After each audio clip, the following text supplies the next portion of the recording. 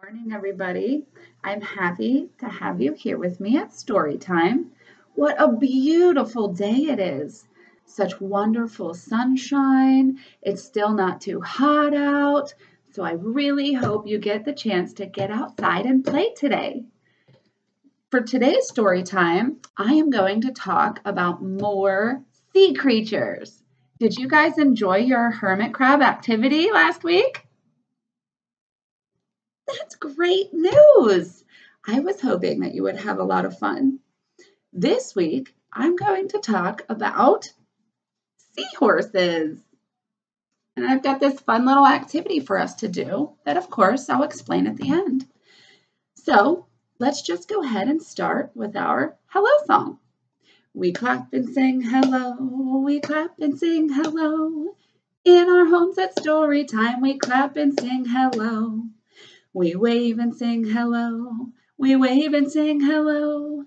In our homes at story time, we wave and sing hello. We stomp and sing hello, we stomp and sing hello. In our homes at story time, we stomp and sing hello. Great job! Give yourself a round of applause. You are really doing great at that song. So you might be wondering, what book do I have for you to listen to today? Well, I happen to have one of my favorite books. It is called The Pout Pout Fish. Why do you think they call this book The Pout Pout Fish?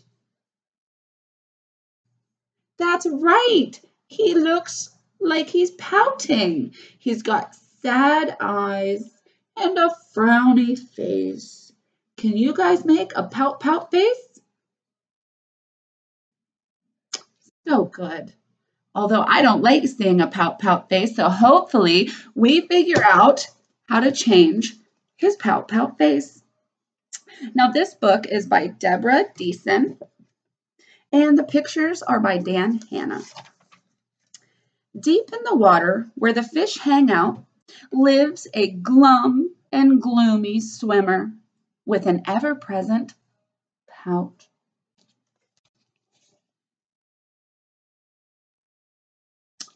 Do you see his not so happy face? I'm a pout pout fish with a pout pout face, so I spread the dreary wearies all over the place with a blub, blub, blub.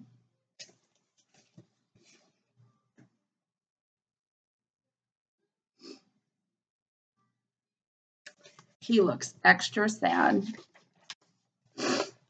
Along comes a clam with a wide winning grin and a pearl of advice for her pal to take in.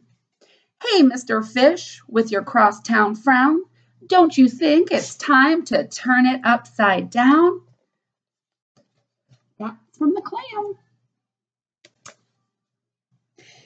Well, says the fish to his friend, nice thought, Miss Clam. I hear what you're saying, but it just isn't my way. You see, I'm a pout pout fish with a pout pout face, so I spread the dreary wearies all over the place. Blub, blub, blub. Ooh, what beautiful sea creature do we have here? If you said jellyfish, you are correct. Along comes a jellyfish. He floats through the ocean. His tentacles are trailing in a gentle locomotion. Hey, Mr. Fish, with your daily scaly scowl, I wish you wouldn't greet us with a grimace and a growl. Well, says the fish to his friend, Mr. Jelly, I agree. I'd like to be more friendly, but it isn't up to me. You see, I'm a pout pout fish with a pout pout face. So I spread the dreary wearies all over the place. A blub, blub, blub. Well, he sure is getting me down too. Wonder what ocean animal we'll run into next? Here it is. Along comes a squid, quiet, a slender, squiggly sight. She is squirmy, she is squelchy, and she is certainly impolite. Hey, Mr. Fish, you kaleidoscope of a mope, how about a smile, a little joy, maybe a little hope? Well, says the fish to his friend, Mrs. Squid, I would try, but I haven't any choice. Take a look, and you will see why.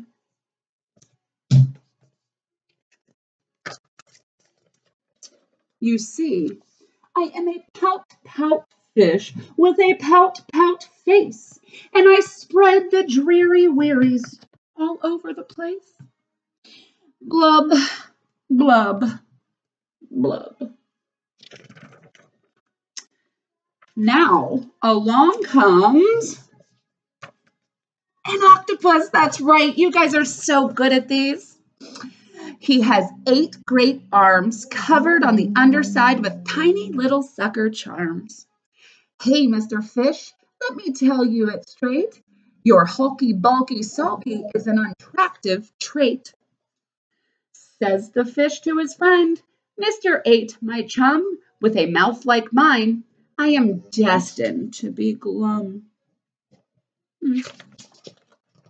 You see, I am a pout fish with a pout face, and I spread the weary drearies all over the place with a blub, blub, blub.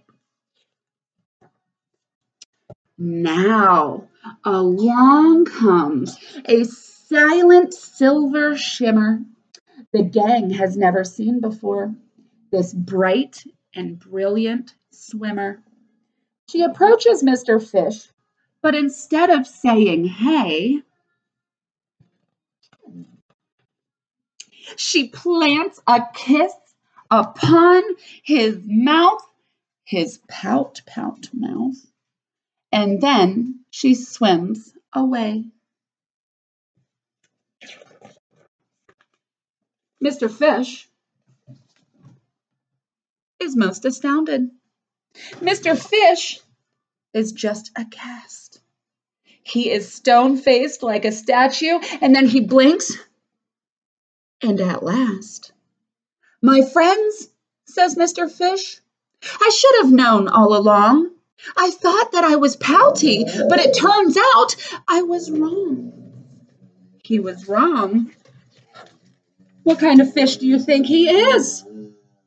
Well, I am a kiss fish with a kiss face for spreading cheery cheeries all over the place. So I'll smooch, and I'll smooch, and I'll smooch. All of our sea friends got some smooches, and I'll smooch some more. The end.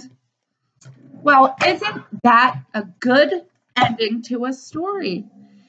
Mr. Pout Fish was starting to bring me down a little bit, but all he needed was a friend or a family member to give him some love, and they shared it that way. And there are other ways to share love just by letting somebody know that you're thinking about them.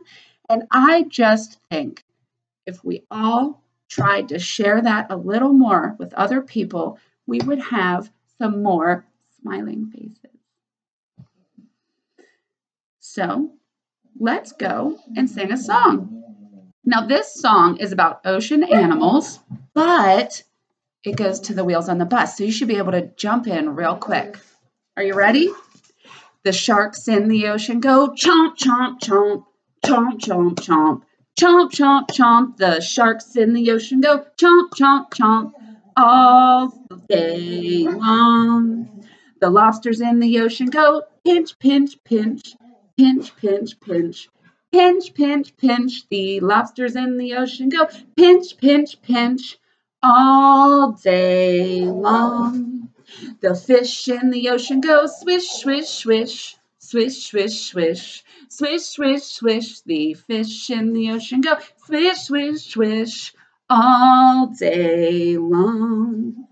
The seahorses in the ocean rock back and forth, back and forth, back and forth. The seahorse in the ocean rock back and forth all day long. The clams in the ocean go open and shut, open and shut, open and shut. The clams in the ocean go open and shut all day long. The kids in the ocean jump up and down, up and down, up and down. The kids in the ocean jump up and down, playing all day long. Good job! You really did great with that song. I know The Wheels on Our Bus is one of our favorite songs, so I thought this one would be fun to sing. I hope you had as much fun as I did. So, you all know what's next. A book. And this book is by Eric Carle, one of my favorite authors. It is called 10 Little Rubber Ducks. Well, it just so happens that this book is called 10 Little Rubber Ducks because it is about, count them with me, 1, 2, 3, 4, 5, 6, 7, 8, 9, 10 little rubber ducks. And what color are these little rubber ducks? That's right, they're yellow. Let's see what journey these little rubber ducks go on. Chuckity chuckity chuck goes the rubber duck machine. Out popped little yellow ducks, one after another. One after another.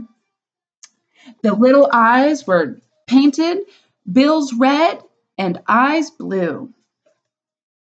Then they are packed 10 to a box, and off they go. To be loaded onto a cargo ship. Hello, calls the captain.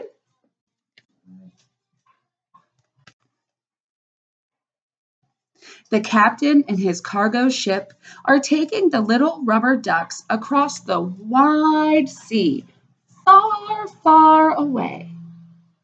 Do you see the little boat over here? And all the boxes of all the little rubber ducks.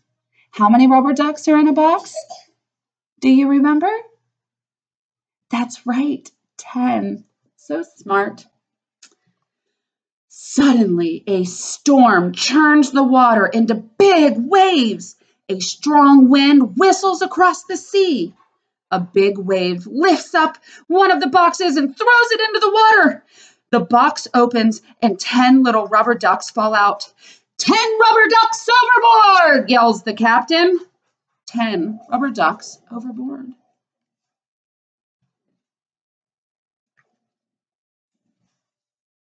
After some time, the storm finally calms down. 10 little rubber ducks bob in the big wide sea, as far as one can see. Only water and sky, and the 10 little rubber ducks begin to drift apart. Can you help me count these wonderful yellow ducks? 1, 2, 3, 4, 5, 6, 7, 8, 9, 10. Very good. But now they're starting to drift apart. So that means they're going to separate. So 10 is going to turn into a smaller and smaller and smaller number as they start to go their ways. The first little rubber duck drifts west, and a dolphin jumps over it. The second little rubber duck drifts east, and a seal barks at it. What a beautiful rainbow. The third little rubber duck drifts north, and a polar bear growls at it. The fourth little rubber duck drifts south, and a flamingo just stares at it. The fifth little rubber duck drifts to the left, and a pelican chatters at it. Now the sixth rubber duck drifts to the right. A turtle glides past it. The seventh little rubber duck drifts up, and that's right, and Octopus blinks at it. Now we're on to the 8th little rubber duck, and he drifts down, and a seagull screeches at it. What a journey these ducks have been on. We have 2 rubber ducks left. The 9th little rubber duck drifts this way, and a whale sings to it. Wonder what a whale sounds like when it sings. The 10th little rubber duck drifts that way, bobbing and floating on the big wide sea. The sun is setting, and it is getting dark. As far as one can see, just water and sky. But now it's the night sky. The next morning, the 10th little rubber duck meets a mother duck and her ducklings. Quack, says the mother duck. Quack, quack, quack, quack, quack, says the ducklings. At the end of the day, the sun sets again. It is getting dark, and the mother duck and her ducklings swim towards their nest. The little rubber duck floats along with them. How cute! He found a little duck family. Good night, says the moon. Quack, says the mother duck. Quack, quack, quack, says the duckling. Squeak, says the little rubber duck. The end. What a crazy journey those little ducks just went on in the ocean. They got to see all kinds of different animals from all different locations. And then one ended up finding the perfect home. As you can see behind me, I actually have my pet Goldine here. This is Penelope, my daughter's fish, actually, and she needs pets, so why don't we go ahead and do that, and we will get on to our activity for the day. Can you guys say hi to Goldine? Hi, Goldine. Thanks for being with us while we read about sea animals. All right, let's go ahead and get back to our program. So, as I showed you guys before, this is the activity we're going to do. So, what I have for you will be a paper plate with some holes in it and some string. So what you'll want to do is you'll want to tape the end of the string to the back of your plate, just like this. If I can find my tape. Very good. As you can see, you just tape it. It doesn't matter where because, again, it's on the back. Our pretty pictures are going to be on the front. So on this part, feel free to draw the sea, the ocean under the sea. Maybe you and somebody could research some pictures of what the ocean looks like, and then you guys can draw, like I have here, some coral, maybe some rocks, and some other sea creatures, so you have a nice ocean background. And then you're going to string it through the holes. So I actually put a piece of tape on the end of my yarn, so it makes it a little easier to just string back and forth through the holes. Again, it will make it a little easier for the kids to have something to grab onto. If you need help, just ask a parent. So once you string it through, you're just going to pull it back around and you're going to string it through again. Now, when you do this, you're going to do it 3 or 4 times in the same hole. Then you'll move down after the 3 or 4 times. This is great time for you guys to practice your counting. And then you come on down to the next hole. Then when you guys come down to the next hole, you'll do it again. You'll do it 3 times. So 1, 2, and then 3. And then what do you think you do next? That's right. You move on to the next hole until you get to the very bottom and you have all of this string here. Now it kind of looks like water because it moves, right? Well, now it's time for you to move on to your seahorse. So you guys are going to color and decorate your seahorse however you'd like. I chose different colors of yellow and green because I thought that they looked really cool that way. You could use whatever colors you want. But the fun part is now you get to weave in and out and in and out through your waves and put your seahorse in the ocean. And then the cool part about this is he can move in the ocean.